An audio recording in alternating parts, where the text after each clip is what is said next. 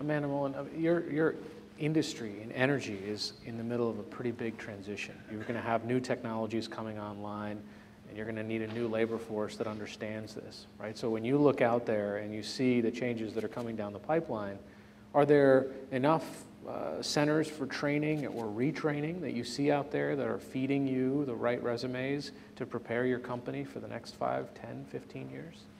Well, there are a few ways we're looking at that. I wouldn't say there's a perfect solution. So we do partner with certain schools for emerging technologies in the energy industry and in battery storage and in solar, for example.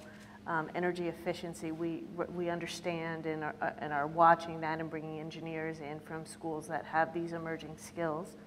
The technology on the utility side is probably a little slower, but we know that it's coming in how we look at our grids and how we do our work and how we respond to emergencies. And so we're, kind of as we're learning what those new skill sets required are, we're training to that. But there's no exact answer for how we're going to fix that problem. We're coming at it multiple ways because we have to. Upskilling our existing employees, bringing in new skills, and working with colleges on the emerging technologies that are going to kind of replace what we currently have, which kind of are right now, so far out that we're not even seeing how we're going to utilize them, but we know they're coming.